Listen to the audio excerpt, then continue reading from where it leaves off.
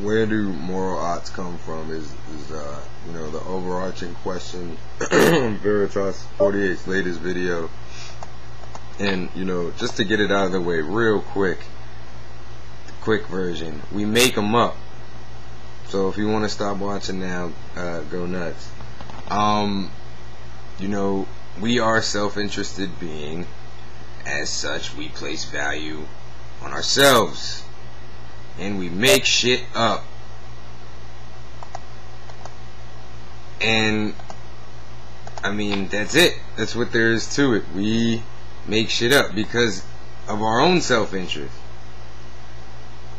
And, I mean, I know that you're a philosophy student or whatever. Student of philosophy. So you know that human beings are completely incapable of committing any action or making any decision that goes against their own self-interest. By necessity, you have to do everything in your own self-interest. And as such, it is very much within my self-interest to tell you what the hell you should and should not be doing, right? Because a lot of the things you do can affect me. Hence religion. Old, archaic, bullshit ways of telling people how and what to do thing. Like, it's... And, you know, atheism cannot tell you why you should believe that, you know, atheism is more correct or hold up any view over any other view. But let's take atheism over theism.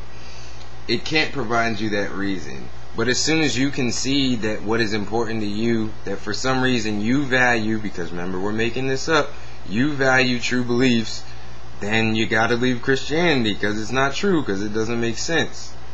And so I don't know why that's not good enough for you. Why there has to be like some overarching universal security baby blanket, but that's not the case. That's just not the way things are.